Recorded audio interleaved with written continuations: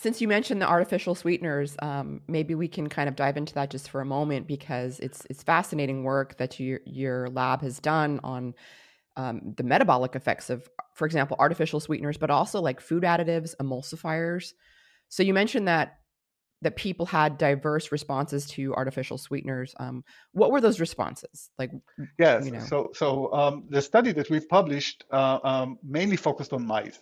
And in mice, we studied several artificial sweeteners, but we mainly focused on saccharin as a very marked example. And what we found, to our very big surprise, was that mice featured a counterintuitive disturbance in their glycemic responses when they were exposed to saccharin, and this was driven by their microbiome. So, for example, when you exposed mice to saccharin at different doses and took the microbiome after this exposure and transferred it into germ-free mice that never saw saccharin, they developed the same disturbances in blood sugar control as those of the donor mice. And so this was a very complex study that provided a proof of concept that some dietary compounds that we use, mainly modern dietary compounds that we regard as inert because they don't seem to directly impact our body, may impact our body in peculiar ways indirectly through their effects on the microbiome.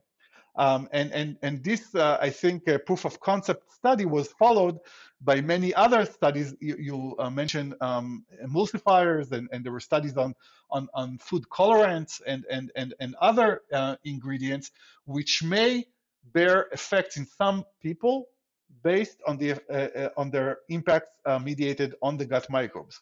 And this needs to be taken into consideration when assessing the safety and the inertness of such substances. were the levels, I think I recall reading the levels of the dietary emulsifiers were even perhaps in levels that were relevant for humans. Yeah, and in some of the mouse studies, the levels were higher than in humans, but in many of them, the levels were very similar to the ones observed in humans. Um, it's difficult to directly compare mice to humans. The metabolism is not exactly the same, and we need to say that out loud. The concepts in many cases are very similar, and the effects are very similar, but mice are not humans.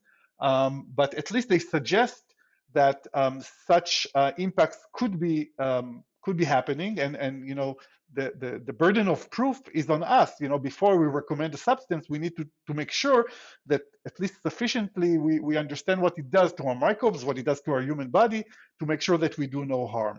So not every mouse-based study could be directly translated into humans, but many of them provide an intelligence hypothesis that needs to be ruled in or ruled out in human studies that follow. Well said. Were there any preliminary human studies that were followed up with the artificial sweeteners and or the emulsifiers? So with the artificial sweeteners, as part of the original study, we published a very preliminary small-scale study suggesting that personalized responses to saccharin in humans do occur, and could be even transferred upon microbiome transfers from humans into germ-free mice.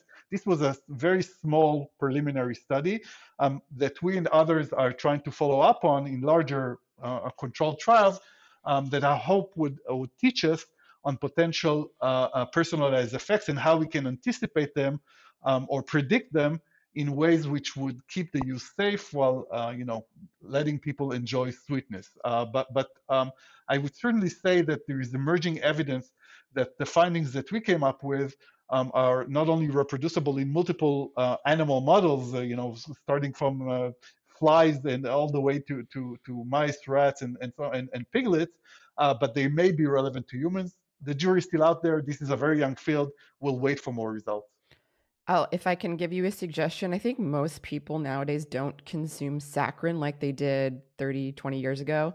The big ones that I know a lot of people would be interested in knowing whether or not they're affecting the microbiome in a good or bad way, or if they're neutral and their effects on metabolism as well, would be some of the non-nutritive sweeteners that are from natural sources like stevia or the monk fruit extract.